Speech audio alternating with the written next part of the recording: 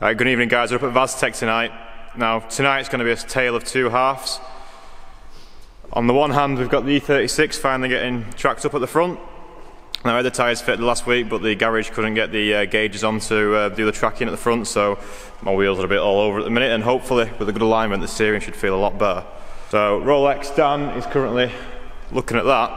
I'll get to the other story in a minute. It's quite a sad story, so just take a minute to prepare yourself. We'll talk about the E36 a bit, and then I'll get on to the unfortunate news that I'm going to have to break to you. Alright, let's go see what Dan's doing.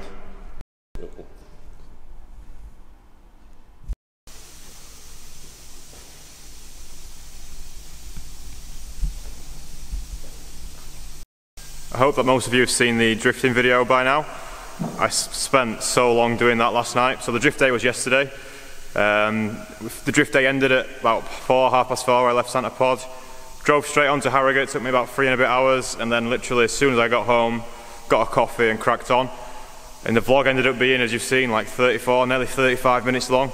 So if anyone's actually watched it all, fair play, but originally there was 2¼ hours worth of video that I had to sift through and then try and pick the best bits, and even cutting it down to just 34 minutes was a task. It could have easily been an hour long, but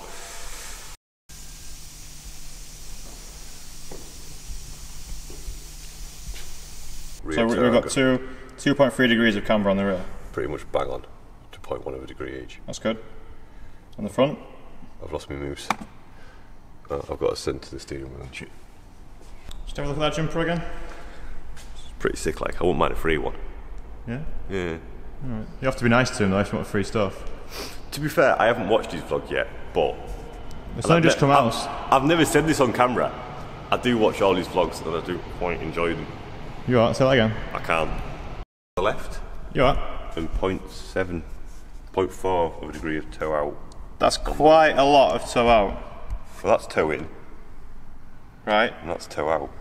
So basically it's all over the shop. Yeah.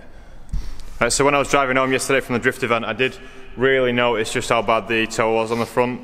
Like the car really does tramline all over the shop, and it's got all new lower bushes on this car, so I knew it wasn't the bushes because they are quite common on these.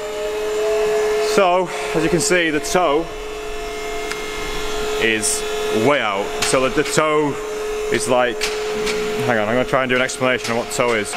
Right, so if you don't know what toe is, imagine these are your front wheels. Now, ideally, you want to be going straight, right, when you're going straight. Now, a lot of... Right, so at the minute, one side of the car is towing out, and the other side is towing in. Now, that would explain why the car is dragging off to one side. So now we've centered the steering, and now we can adjust the tie rods and bring that in and push that one out. And hopefully then, the car will drive straight, and it should handle a lot better as well. Now that is quite a lot. Why is something oil on the floor? Might be water. It's not. It'll leave the oil. You what? It's oil.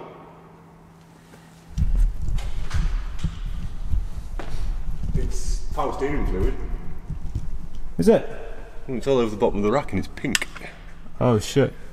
Feel that?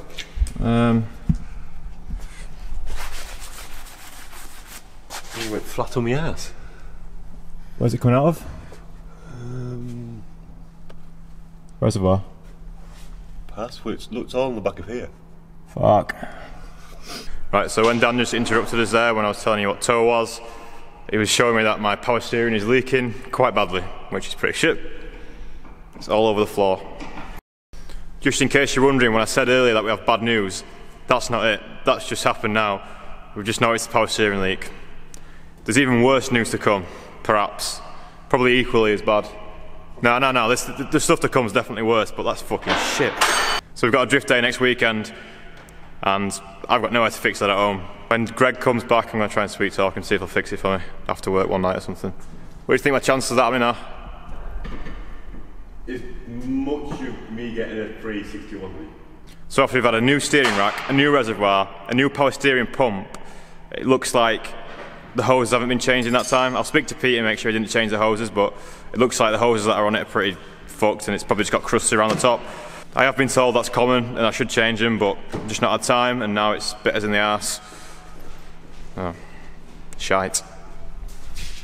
but it is tracked up. Dan's tracked it up, look. Ta-da.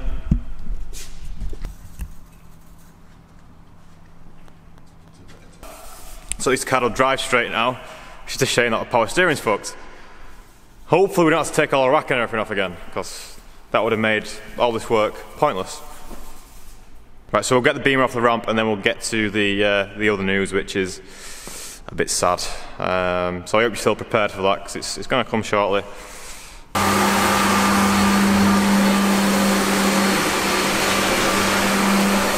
Dan's just cleaning up the mess that my power steering has made to Vaztek's floor. Sorry, Vaztek.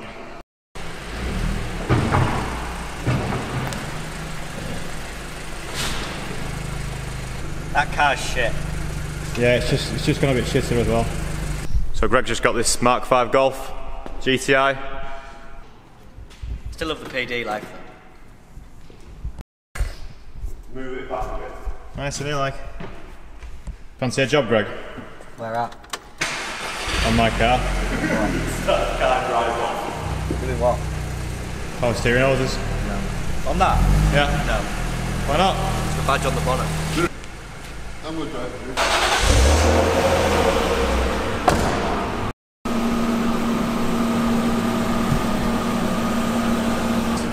Huh? Does it look like I could do drifts? No. Have you ever done a drift before? Never. Never even done done. Never even been sideways, mate. Okay. I've got a feeling he's going to try and do a donut or something. I bet he goes into the wall.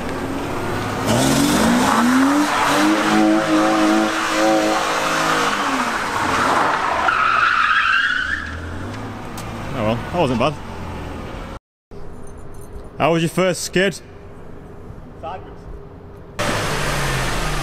Right guys, so on to the sad news.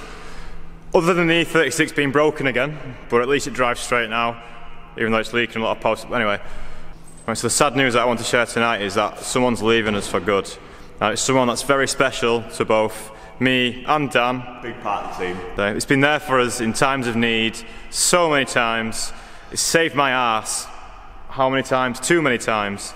And yeah, the Amarok's leaving us.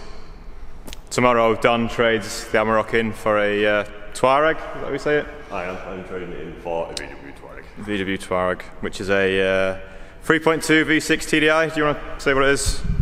It's a 3 litre V6 TDI. 4Motion, auto box, panoramic roof, R-line. The real sad news, Dan, is... Barbra is leaving. Yeah. Now, the Amarok, we started calling it Barbra one day about 2 years ago, basically because the sat-nav, I'll show you, the sat-nav, the tone of the voice of the sat-nav, if you had to call the tone anything, you'd call it Barbra. I'll show you. Right, so we're in the Amarok now for the last time, and I'll just quickly show you Barbra. She's featured a few times in my videos, but never really explained the story behind it. I don't know why the sat-nav's called Barbra, but it just is. So... The route is being calculated. There she goes. The destination is in the direction indicated. Dan's just fitted brand new tyres as well. Why have you done that? I fitted them on the 28th of December.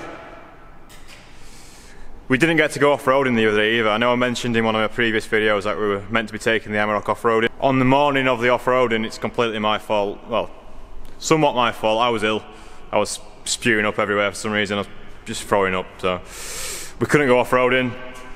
Dan obviously didn't want to go without me. Why would you go anywhere without me? Probably the camera, really. Probably didn't want to go without the camera, but you know he's like a bit of an attention seeker. But yeah, she's going. It's been such a good car to us, so I just wanted to give it a special mention. This car has rescued me so many times. I'm going to try and list some now, but when I broke my radiator angle, see? Yes. But when you broke my radiator angle, see? Towed us back from there. Obviously the Nürburgring. When we went to buy the EG last year, we went in the Amarok with a trailer. We've been to Northallerton. We bought the E36 with the trailer as well. We went all the way down to Essex in the Amarok. Red E36? Yeah, Dan took me to get the Red E36 in this car as well. So Dan's took me to buy 3 different cars in this car all over the country. One in Wales, one in Reading, one in Essex, Alton Park as well. Recovered the Audi? Recovered the Audi when the Audi broke. So yeah, this car's taken just me on probably 4 or 5 track days, and you know, it's taken me to get so many new cars, and we've been all over it. We've been obviously to Germany in it. Those of you who have seen the video of me and Dan, we spent pretty much 36 hours solid in this car when we went to pick up the Teg. So yeah, it's a bit of an emotional goodbye. I'm going to miss it. I know you're going to miss it. I'm going to miss it a lot. Well, there's your cover photo right there. What else? You know, there's... Yeah. The ring. Oh, I almost forgot. We took this car around the Nürburgring. Yeah, we did a 12-minute lap in the rain, and we beat a Lotus Elise. Yeah! And we overtook a Civic as well. There was a Honda Civic and EG on track, and we overtook it in the Amarok. Full race harness. Because it was raining and you know everyone was really scared, but we were 4 up in the Amarok and we fucking passed this Honda Civic. So what we're going to do now is to send the Amarok off properly. We're going to do something that we've done countless times in this car. We're going to go and get a Parmo. We're going to sit with the heated seats on. And we're going to watch Adam from 621's vlog from the drift day yesterday, actually. Yeah, we're going to do that. You can come with us, you may as well. But yeah, we're going to go say goodbye, have a last Parmo in the Amarok. So let's go. It's a sad day. Check these quads. Right, so we've just ordered us Parmos from Romeo Pizza in Northallerton. They do a good Parmo, if you're interested. Confirmed. Now, you probably can't see that, but I'm going to have a quick look at the fluid level on the E36 power steering.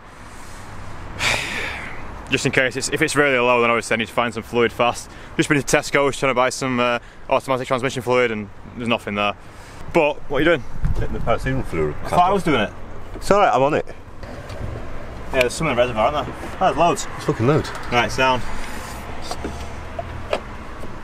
Thanks, Dan. So yeah, at least we're not going to blow the power steering pump on the way home or the rack. So, unless it just completely blows off the pipes, then we're fucked. But hopefully we'll be all right. Right, we're going to go collect his Parmos, and then we'll meet you inside Barbra. That sounds wrong. We'll meet you inside the Amarok. Right, we're back in the Amarok.